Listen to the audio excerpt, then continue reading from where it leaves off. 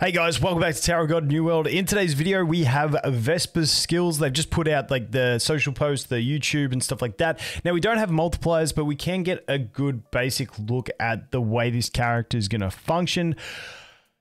I'll leave my thoughts till the end. We'll go through the skills, we'll take a look at it, and then I'll talk you guys through my thoughts and what I'm personally going to do around this character. So Vespa, Scout Yellow, let's go. All right, so first of all, this is going to be the passive auto. The auto attack is just the auto attack. The passive skill, Honeypot. Vespa's defense increases for each yellow element teammate other than herself. In addition, if Vespa receives constant damage, which I believe that's like a damage over time, unless I'm getting terms wrong in this game, but constant damage to me is a dot, a burn, a bleed, a poison, anything like that. Then as soon as you get that, it will be removed immediately and restore HP. Now the thing we got to see is, does it have an internal cooldown, and how much HP does it restore? If Vespa's HP drops to a certain number of HP, heals her HP and provides constant damage debuff immunity to nearby allies.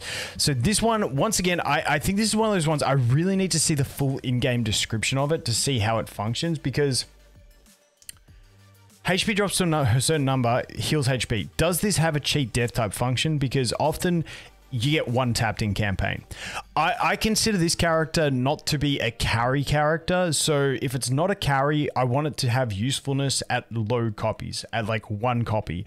I don't like when we look into these type of characters, kind of like tanks in the game at the moment, they don't really get a consideration because maybe they are good when you get them max duped and fully invested, but 99% of players who, or free to play at least, won't be investing into tanks and those types of units yet because you're still trying to build your main carries and you need 3 of them eventually. So there's no point going so deep on a tanky type unit. So we'll have to see. If it's got a cheat death type functionality, then that could be not too bad. But then it says it heals HP and provides constant damage debuff immunity. To me, that's once again burn, bleed, poison type stuff, immunity to nearby allies, which I just feel like that's so niche. Unless they bring something in where it's like, okay, that's like the main source of damage, you need to get immune to that. It doesn't sound great. If that was just like damage immunity, like give me invincibility off of it or something, that would be sick. But at the moment, it looks like you know, a skill that's maybe decent on a maxed out character, but nothing crazy from this stage. So let's jump into the next one and take a look. So this is the first active skill. Weak point strike. Vespa strikes the enemy's weak point to deal damage, then little bees attack the target twice. The target's blood flow is interrupted, becoming paralyzed after every certain number of attacks from Vespa or her bees. This will very heavily depend on attack rate of them, how quickly Vespa herself attacks and how quickly the bees attack. Like if you're getting like 5 attacks per second and 5 stacks is paralyzing them, I mean, that's not too bad, but this one's really going to come down to it. But bit of a control ability. Paralyzed to me is like a stun. I don't know how long that paralyzed effect lasts for either.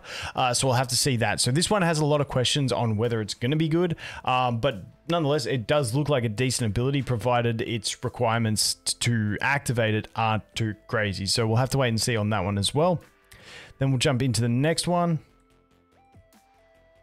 Okay, active skill 2, Bee Swarm. Vespa's little bees cling to the enemy to deal constant damage. If the target is paralyzed, the attack will always result in a crit. So this one for me is like, we're sort of like trying to make this a jack of all trades character. We've got the passive, which is more of a tanking passive. We've got the other ability, which is more of like a supportive control ability. And then this is more like a DPS ability where you're trying to get those guaranteed crits. So it sort of leaves me in this place of like, it's sort of like an all-rounder type character, which these type all-rounder characters that try and tank damage and everything, I don't think it's going to be a great carry unless we look at this, like we get the character's abilities in game and it's like these multipliers are through the roof and we go, wow, this can be a real carry. Unless there is carry damage capabilities in this character, and we've obviously got to see the exclusive equipment as well, then I don't think this kit is really making much sense until possibly having a use in the end game. So let's go into the next one as well. And this one's going to be the ultimate, the special skill, Deadly Sting. Vespa locks the enemy, then uses Deadly Sting to deal damage to the poison, damage and poison the enemy. The poison target takes constant damage and receives an additional debuff based on the poison duration. Now, I don't think that means that the duration that the poison exists for is RNG. I'd say that means like after 5 seconds you get one effect, after 10 seconds you get another effect, or after 2 seconds you get one effect, after 5 seconds, you know, something like that. So you will get changing debuffs based on how long the enemy has had this Deadly Sting poison on them. That's the way I understand it. We'll have to see. Maybe this could be a good bossing unit. Maybe that applies defense break and you can keep it up like, you know, really high uptime and it's a really beefy defense break. I mean, I think maxed out on the assassin, the yellow assassin, it's like an 80% defense break. So that could be an avenue that maybe gets some viability. We'll have to wait and see on that one. The poison effect and additional debuff cannot be removed, so can't be cleansed, which is always nice depending on what the debuffs are. And Vespa becomes immune to status effects while using this skill. So a lot of characters have that type of effect. So going back through it, we have the passive, which is more defensive based. You get extra defense, you get some self-healing, you get some immunity to dot effects. Then we've got a paralysis type ability. Then we've got the guaranteed crits when the enemy's paralyzed on a dot. And then we've got this one, which is a poison, which is another dot. And then also we're getting some additional debuffs that we'll have to wait and see. So it's like a pretty decent all-round kit. I feel like this character, once again, my feel is not going to be very useful until endgame because a lot of people will only have one copy. I just want to go through and check the abilities again. So that's a melee ability. Basic attack, auto attacks a melee. That one's a melee as well. And that's a melee as well. Yeah, everything's melee. So if it was a ranged damage, like a ranged unit, then there could be more viability because you would be able to get that ult off. You would be able to get those, you know, those damage over time effects.